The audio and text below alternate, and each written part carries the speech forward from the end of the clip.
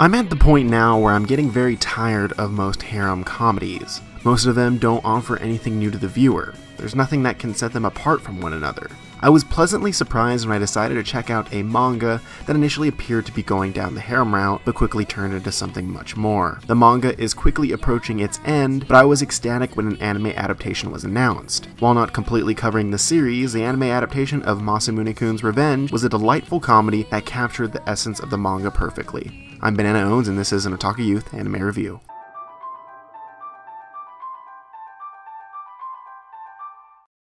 When he was a child, the chubby Masamune formed a close relationship with Aki, a beautiful and wealthy girl. However, one day she rejected him and cruelly gave him the nickname Pigsfoot. In a spite of revenge, Masamune changed his name and began working out in order to become fit and handsome, with the sole goal of getting Aki to fall in love with him so that he can reject her in the same embarrassing way. At first glance, this appears to be the perfect setup for a typical harem, but this never comes to be. Despite being tempted by love, Masamune never loses sight of his goal of Aki. At certain points, he even turns down several girls that express an interest in him. Much of the comedy of the series derives from Masamune's attempt to crack the frozen interior that is Aki's heart. The interactions between these two characters are the driving force of the series, but in typical anime fashion, there's a tendency to break up the action when things are just starting to get good.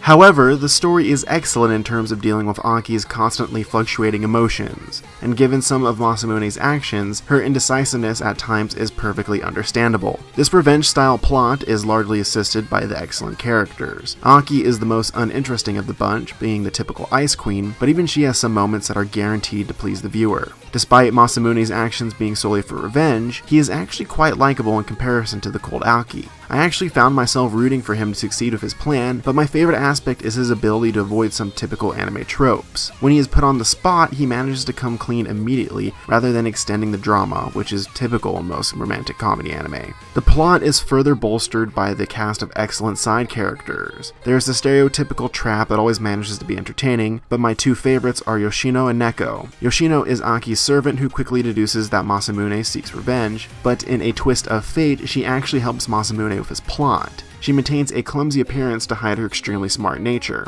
She is often a source of comedy due to the sheer ridiculousness of her calculations in helping Masamune. For instance, one episode sees her lying to Aki in order to get her to wear a cosplay outfit out on a date. This is just one example of her calculating but fun demeanor. Neko is my favorite character of the series. Despite being frail, she manages to give great life advice to Masamune and also aware of his plot regarding Aki. Despite this, she genuinely loves Masamune, but with a more seductive twist. She actually makes some legitimate moves on Masamune, which was very refreshing compared to what typically happens in this sort of anime. Overall, the plot and characters were the highlight of this series. In terms of animation, Masamune Kun's Revenge is mostly mediocre. The backgrounds are bland and the character movement can be stiff at times. There is a bright aesthetic to the show, but even this can't hide some of the flaws of the animation. Despite this, there are some aspects that are brilliant. The facial expressions of the characters are an absolute highlight, and I think the animators did a great job in capturing some of the beautiful expressions from the manga. The character design is also excellent. For example, the animation perfectly captures Yoshino's differing personality types. The animation for when she is acting as the servant portrays her as meek, but when her calculating side comes to the forefront, the design makes her appear strong. Despite these moments of brilliance though, the animation is not likely to impress. In regards to the sound design, the only highlight is the voice acting. The voice actors have an excellent sense of comedic timing and manage to portray the different personalities of the same characters perfectly. Masamune can come across as charming while also being extremely devilish. The same can also be said for Yoshino. The voice actress comes across as shy and timid, but then can switch to the more dominating personality without a moment's hesitation. The music has some hits and misses though. During some of the more important scenes, the music manages to impress. One particular scene with Neko comes to mind. However, the music can also be highly generic, making this aspect of the show a rather mixed bag. Overall, the animation is mediocre and the sound design has some ups and downs. I absolutely adored Masamune Kun's Revenge, so much so that I hope the series is eventually completely adapted. The story and the characters involved make this an enjoyable series to watch. The voice acting also brings life to these characters. However, the animation and music prevents this series from being anything more than good. For that reason, I give Masamune Kun's Revenge my watch rating. I'll be back next week for another review, and thanks for checking this one out.